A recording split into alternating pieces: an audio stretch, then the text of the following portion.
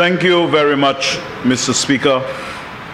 Mr. Speaker, once again, I have the unsurpassed glory of associating myself intimately with this very important motion.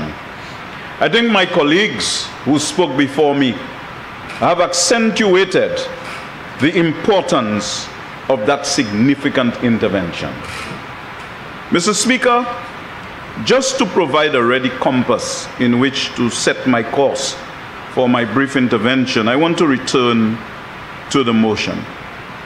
It said, be it resolved that Parliament, by affirmative resolution, approves the draft value-added tax amendment of Schedules 1 and 3 order, which amends Schedule 1 and 3 of the Act to include zero-rated goods, and of course, for a period of 2 years commencing from the 2nd day of August 2023 and ending on the 1st day of August 2025, a supply of goods which are itemized in the resolution and comprises a range of construction materials including lumber, cement, galvanized steel, and plywood.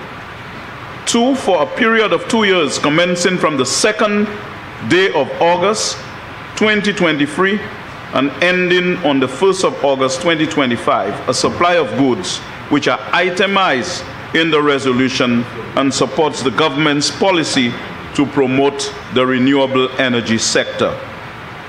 Mr. Speaker, the Prime Minister and Minister for Finance has announced a waiver of the value-added tax on selected building materials that I just alluded to, and the waiver of the value-added tax is to be applied to very important items: lumber, plywood, steel, cement, and galvanized.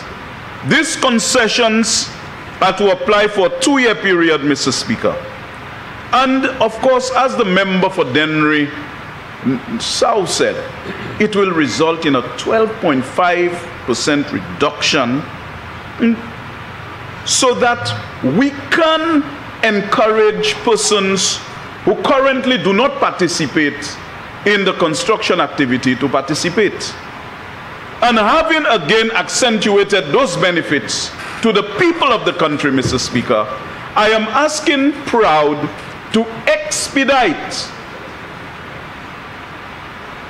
title to the people of Pom, Black Bay, and Auger so that they can commence the construction within that period, because they are in the orbit of proud with a certain degree of alacrity.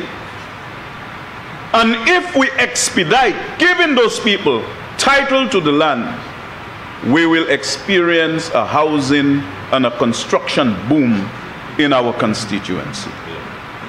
And so I think the relevant authorities are hearing me, and I believe it is incumbent upon us to ensure that this happens. Mr. Speaker, the other aspect I want to, of course, accentuate is that of the renewable sector, to provide a waiver of value-added tax on a supply of components of photovoltaic systems intended solely for harnessing solar power. St. Lucia has been engaged in developing its energy transition strategy, which involves shifting towards renewable energy and reducing fossil fuel energy sources. The renewable energy sources identified include solar PV, wind, and geothermal.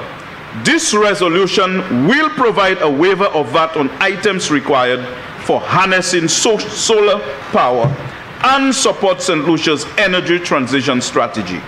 The effective date for the waiver of the VAT is from the 2nd of August 2023 to 1st August 2025. Mr. Speaker, we need to diversify our energy supply options so that we reduce the overall cost of energy in this country and attract more manufacturing, so that at least the manufacturing sector could provide more jobs for the people of this country, especially our women. And if you check globally, Mr. Speaker, you'll find that more women are involved in the manufacturing sector. Again, putting a dent on the unemployment situation that exists in this country, Mr. Speaker. So, Mr. Speaker, like the member for Mikunov said, at this particular point in time, it is not just looking at lumber, steel, and plywood and cement in isolation to all the other interventions by this government.